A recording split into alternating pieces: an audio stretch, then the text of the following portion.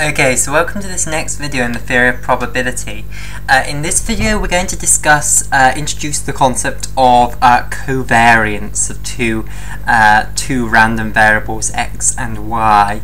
And this is a quite important topic because it will lead us on to correlation, which is a very important topic, and we're going to define the product moment correlation coefficient, which is a measure of how well correlated two random variables are. So say if we took the human population and we had two random variables, so we could ascribe to every single person in the population a height and a weight. Then what we'd like to know is, are those two random variables correlated? Is it, does as your weight increase, your height also increase, or vice versa, or are they not correlated? And this is going to allow us to answer questions like that, but we'll come to that. Firstly, we'll start off just with, in fact, that's probably a good example to use. So we'll use this this probability space. And the abstract probability space is you have every possible person on the planet, and the experiment is you can pick a person at random. So there are approximately 7 billion people on the planet, so we have every single person on the planet in this probability space, which is the set of all possible outcomes of picking an individual person from the population at random. Okay, and we can set up two random variables. So we can set up the random variable x, let's say. In fact, shall we do it more? We'll give them better symbols than that. We'll give them H does not have an H in it. We'll give them H, which will ascribe you your height, so it will ascribe some real number to every single person, ranging from 0 upwards, potentially. Generally, you won't get above a certain amount, but you in principle you could, of course. Okay, and then we'll ascribe another random variable, weight, which again will ascribe you some number 0 upwards. So I don't care what units you're using. For this purposes, you can think of height as being in meters to make it concrete, and weight as being in kilograms.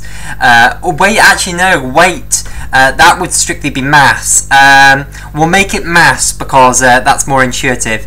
Weight actually should be in newtons, strictly speaking, if you're a physicist, and I'm sure I'll get some physicists telling me off for that. So we'll have mass in kilograms and height in meters. Okay, so we want to, because otherwise weight could depend on whether whether this is a man on the moon or whether it's a man on the planet, so it's not very well defined. So we'll use mass, which is far more, it's a constant no matter what planet you're on or what gravitational field you're in. Okay, so mass and height. So we have these two random variables ascribing you values. So each person in here, so each little outcome in this probability space is ascribed a height and he's ascribed a mass. Okay, and these are going to be random variables, which means that they're going to inherit the same probability space structure as this has. So in this probability space, every single, because it's a finite probability space, it may be very, very big, it's got 7 billion people in, but it is a finite number. So you can put every single individual outcome into a set by itself and consider that an event. So you can ascribe a probability of a specific outcome happening, because the specific outcome, as I say, can be put into a set by itself and ascribed a non-zero probability. And the probability of picking any individual person is going to be approximately 1 over 7 billion, or we'll assume the population is exactly 7 billion, so 1 over 7 times 10 to the power of 9, which is 7 billion. Okay, so there will be a certain gang of people all ascribed a certain height. So maybe, potentially, everyone in the world has a slightly different height, but some people might have exactly the same height.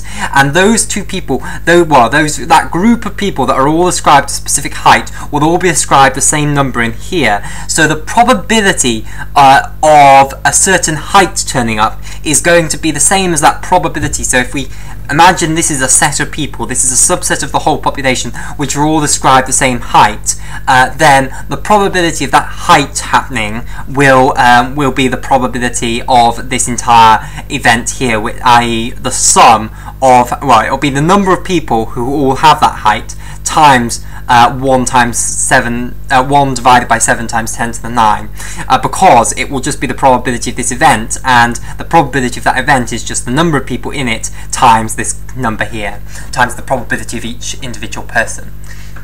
Okay, so if we want to take the covariance of these two random variables h and m, then the way it is defined is the expected value of h minus the expected value of h, so I'll put brackets around initially to make it ultra clear, times mass minus the expected value of mass. So it is basically the expected value of a new random variable, and we'll discuss that a bit more after we've just discussed this probability space structure a bit more. So we could think about the joint random variable. We could think about a joint random variable which will ascribe to every single person an ordered pair, which is their height and their mass, and that will be a subset of the real line. It'll be a subset of R2.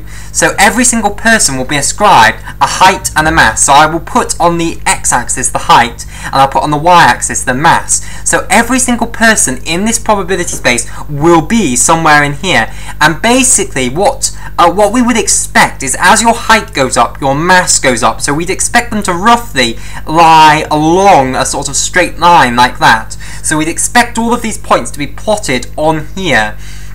Okay, so each of these points in R2 will be ascribed a probability. So most of them, for instance, all of these negative ones where we've got negative height and negative mass, or even just one of those. So all of these bits, let's say, these blue bits where you've got either negative height in this case, or negative mass over here, basically they're all going to be ascribed the probability 0, because no one is going to be ascribed those ordered pairs. So they're all going to be ascribed a probability 0, and these specific ones here, the specific outcomes that people do have, they're going to be ascribed the respective probabilities, i.e. if you have a specific number here, like let's say height 2 meters, and weight, let's say, mass, let's say 50 kilograms. I don't know if that's too much for a 2 meter person.